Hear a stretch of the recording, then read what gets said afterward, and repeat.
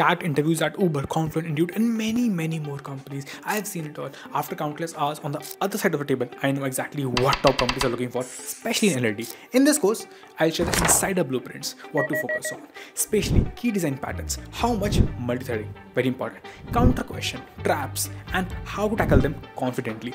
This course is structured, practical, and tailored on what companies are looking for right now. Let's get you interview ready right now. In the last video, we saw about behavioral design pattern. Let's start off with the first behavioral design pattern, which is the strategy design pattern. As the word says, strategy, which means okay, we will have different strategies for same problem. For example, we saw the payment. Let's say if you want to do a payment, we can change between different payment strategies. It can be credit card, debit card, literally anything. And that's how strategy word came in picture. Now, imagine that you have a very traditional, normal approach. How would you have gone about if, let's say, I ask you, do you have different payment logics? It can be credit card, PayPal, crypto, cash, anything. So what you would have done is, okay, Aaron, I will accept a payment method. You will tell me, okay, the payment method is, let's say, credit card. Then with the string match, I will then have a logic of entire payment processing. This is the first way which you will go about. Obviously, you will see that you for each individual payment you will have different strategies. Okay, obviously for credit card, the authentication is entirely different. PayPal, it is different. Crypto, it is entirely different. And then what if cash and all that stuff come in? So it is entirely different. So logic you will keep here. Every logic. You see that this will become very bloated, and also it does not follow open close principle.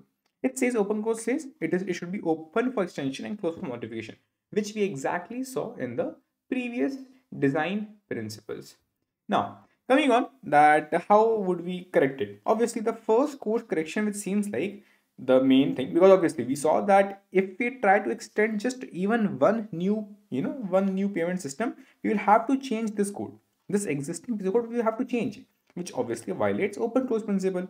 So obviously we saw that it's very, the code duplication is there. It's very messy and hard to maintain. Obviously, scalability issues are obviously there, that any new piece of code needs to change the existing piece, and obviously making the existing piece very bloated.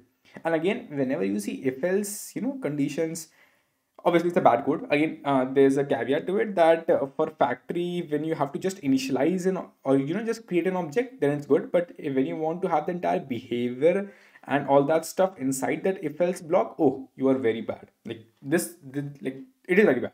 So what we thought of, okay, let's use interface, and then we will maybe try to implement that. For example, we took that payment strategy again. This is an improvisation which we thought of because of what we saw previously. So we had that payment method, and then we thought, okay, let's implement credit card payment, debit card payment. So each individual payment and their own processors will be there. Okay, that's how you saw that now the actual payment processing logic is now for each individual classes. And that is something which will help reduce bloating in your existing code. So this will make much more cleaner code and also easier to maintain. But did you see one again that fact that still, although now your if else statements are very less bloated, they will only have to call this process payment, but still your payment processor will, every time any new payment comes in, has to change. For example, right now I have these payment strategies: if else, if else, if else. Any new comes in, I have to add again if else. So any, let's say Apple Pay. So I obviously have to add that specific payment, which is an issue, right? That's the main thing. That adding any new payment which will cause an issue. Scalability, obviously. Again, you might say it's not a big issue. Yes, it's not a big issue, but still, like we are still kind of violating open close principle. So if we can go about making it more modular, that's the case with strategy pattern. How we'll go about it? We will say, okay, we have a payment strategy, and everyone will actually have to implement process payments. It is similar to as we saw above. So what we do, okay, we will have credit card payment, we will have PayPal payment, we will have crypto payment, we will have Stripe payment. Now, rather than having those if else, I will end up using payment strategy, which means I will have a corresponding strategy and I will pass it here. Thus, you will see that, okay, I have defined a variable payment strategy, right? And this will be initialized to the correct payment strategy, whatever I want to consume. Now, let's say if I pass in the credit card payment strategy. So this payment strategy will be initialized with credit card payment strategy. And then whenever I call the process payment, obviously I am indirectly calling the payment of credit card or the process payment of my credit card. For example, you see that I now initialized credit card, PayPal, crypto, and Stripe. Now, in my simple processor, in my payment processor, I just simply asked, as you can see, this was a payment processor. This is my payment processor, which will actually process the actual payment. And here I can dynamically pass. Here I can dynamically pass any corresponding payment strategy. And that's the beauty of it. So on runtime, I can choose, okay, let's firstly try to pass credit card payment strategy. I passed it. Now, whenever from this processor, whenever I will call the process payment, it will now go and technically call credit cards process payment. And again, I can have my own individual setter method as well. So that let's say next time I want to call it for different payment strategy, I can call that as well. So I just did a PayPal set. And then next time when I call processor.process payment, I'm technically calling PayPal's payment strategy, and so on and so forth for crypto and Stripe. Did you see that any time in future, if I want to add, let's say anything, let's say I want to add cash, so I can just have a new class which will implement the existing payment strategy, a new class of cash which will implement the existing payment strategy, and the payment processor will not change. The only thing I will have to add is, okay, now accept the new payment, or basically process the new payment, make a new processor for it, or maybe use the existing one, and then you are good to go. And that's how you simply made your code much more cleaner and modular. So your payment processor actually uses your payment strategy. So this is the your payment strategy, and again, anyone can actually implement this. So I can have credit card payment, PayPal payment, crypto, or Stripe.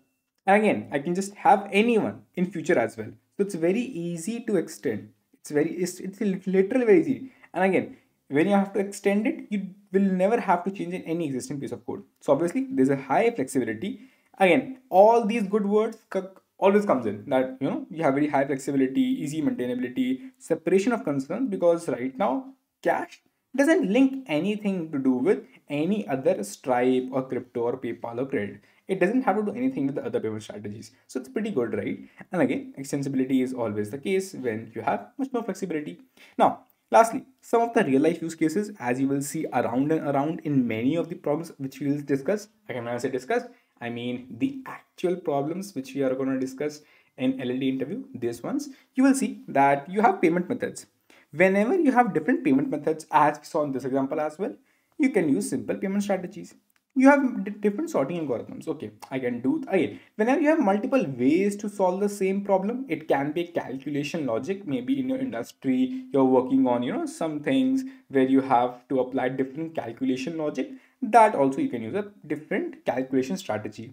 Obviously, there are parking costs, shipping costs. So all these costs which are there, they have different pricing strategies to it. Because obviously, let's say if you were to thought of airport parking for starting 4 hours, there's a fixed cost.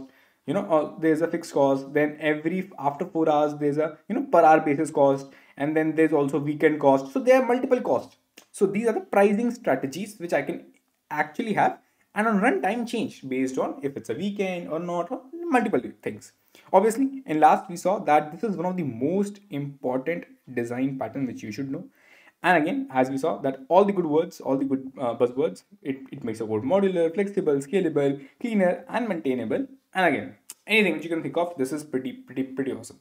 Obviously, you can easily add any new behavior without modifying any existing code. And that is the beauty of your strategy design pattern. Cool. I hope you guys liked it. Let's make sure that we hit the like target of 250 likes, and see you next video. Goodbye. Take care. Bye bye.